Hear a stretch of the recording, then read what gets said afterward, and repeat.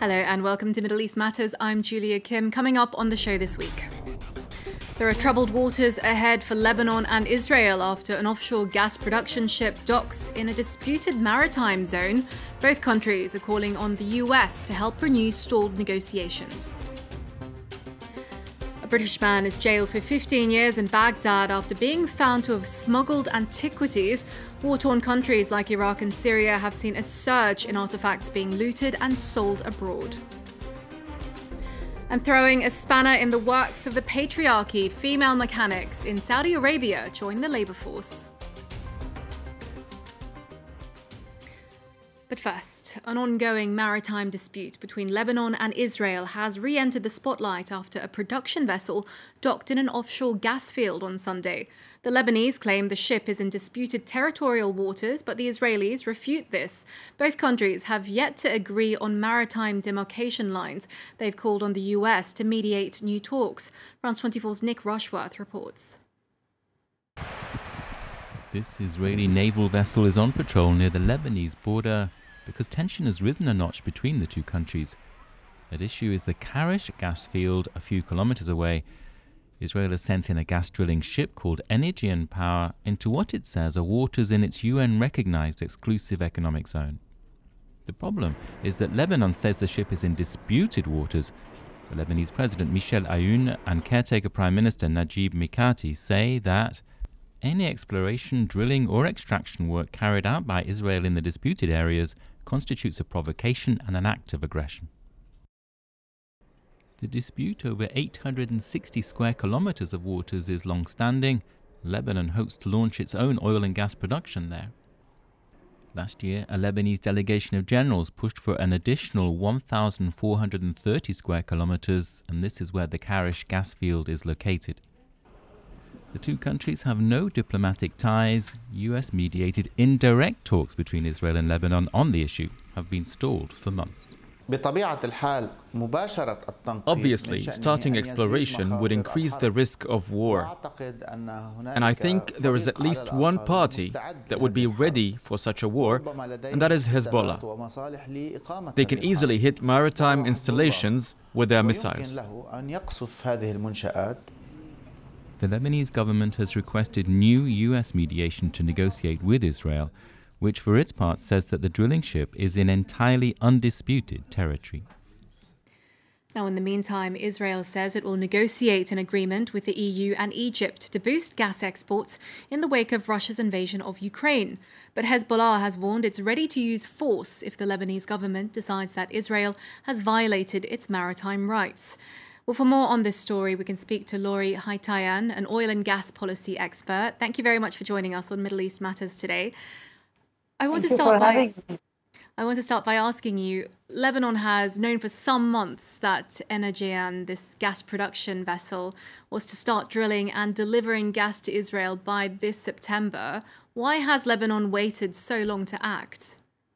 As simple as that, because Lebanon doesn't know which direction to go in these negotiations, and that is why they haven't taken any action to strengthen their position, because they have different positions and they don't know what to do with that. There were no agreements in the government or in the positions of the Lebanese political parties on which direction to go, and that's why it was complete paralysis in taking any kind of decision. And today they are faced with reality. The FPSO is encouraged and it will start drilling and producing. Right. And just to go back to those US-brokered negotiations, both Lebanon and Israel have called on the US to help mediate. Where exactly are we with the state of talks at the moment? What are the red lines and what have the two countries agreed on so far? So basically, back in early March 2022, the mediator, the US mediator, Amos Hochstein, had proposed a plan or a solution for the disputed zone. And for the US as well as the Israeli, it was very clear that the disputed zone is only the 860 square kilometers that we had been known for years that this is the area disputed. And the US is only interested in mediating if the Lebanese government agreed on that surface, the 860 square kilometers. The proposal that came to Beirut was not clear if the Lebanese authorities had refused it or not. We didn't have a clear answer from the government. And today, the government is asking again the mediator to come back to Beirut in order to pursue the negotiations. But from March till today, nothing has happened, and the Lebanese government was completely in coma. Concretely, how much gas are we talking about in terms of a dollar figure? What is the amount of investment we're looking at here? Look, NRGI has put a lot of money in Karish, and we know it's almost up to $3 billion of investment that it had put to develop the Karish field and the rest of the Karish North field and the Tanin. Very clear, Israel knows what it's doing, NRGI knows what they're doing, and they're pursuing their plans. And even a couple of weeks ago, NRGI was saying that they have guarantees that Karish is not in the disputed field. So the question is, who has given these guarantees? Was it the Lebanese government? And if so, why today the Lebanese government is making a big deal and saying that the Karish is in disputed zone? Do you think there is a political will on Lebanon's part to potentially negotiate with Israel and get in on this huge multi-billion-dollar deal? Could this be a stepping stone, do you think, for peace between the countries? Or could it maybe just degenerate and lead to war? What do you think?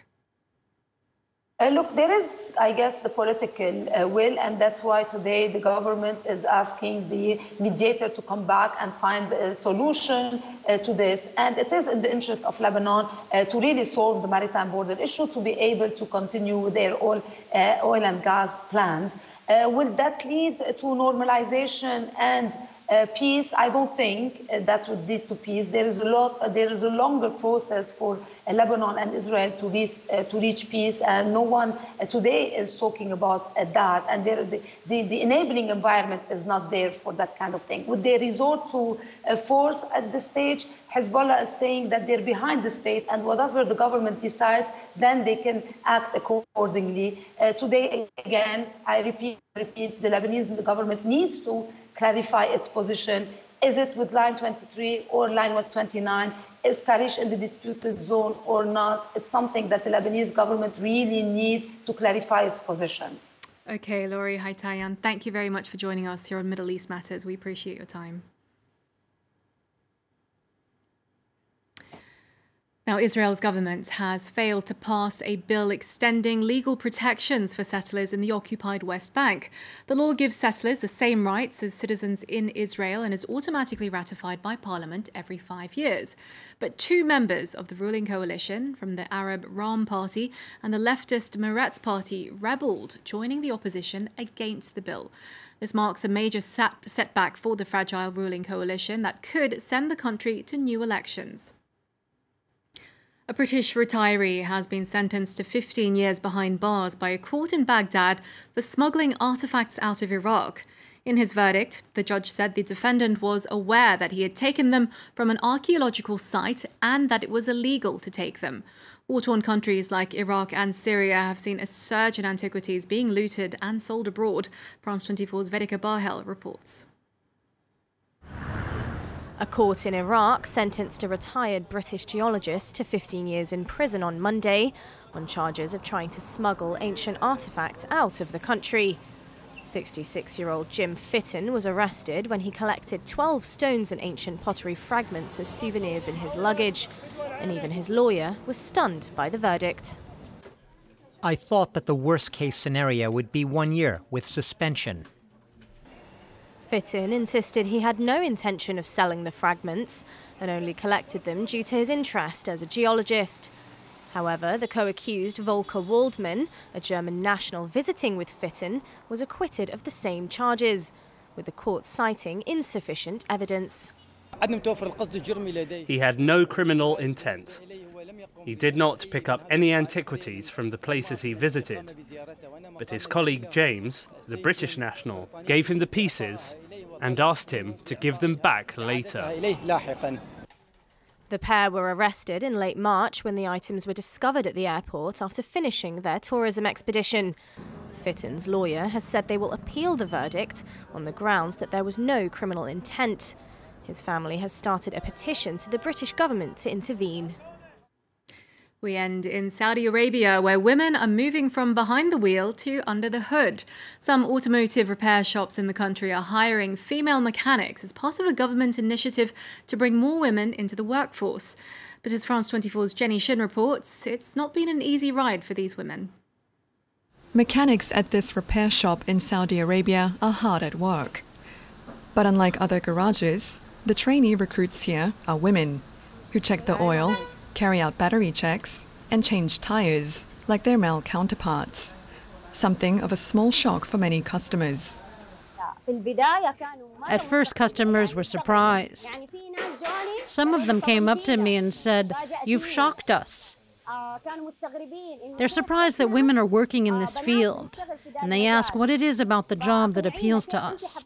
That's the most common question. For this mechanic, entering this field was a lifelong goal she once thought was impossible. Today, the knowledge she's gained has encouraged her to obtain a driver's license herself, something that was prohibited in the country only 4 years ago. Working here has made me excited to drive. Now that I know the problems that a car may have, I know what could happen on the road. But it's not without skepticism from some. The mechanics here recall a male customer who once refused their services, ordering the women to leave. With time, though, some are slowly coming around. If they are here, it must mean they have training. Maybe they understand my car better than me, so it's normal. This step is part of Saudi Arabia's wider push to bring more women into the workforce, in a bid to diversify the economy and reduce its dependency on oil. But the progress is gradual. When it comes to technical roles, women remain by far the exception.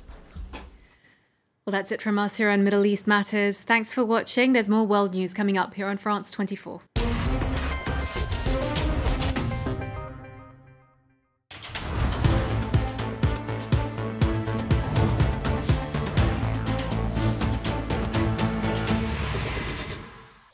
Special event.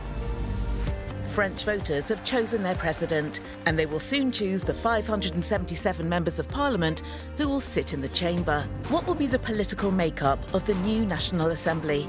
Will Emmanuel Macron be able to govern as he wishes? With our teams in the studio and on the ground, France 24 explains all the issues in this crucial election. Watch the 2022 legislative elections live on France 24 and France24.com.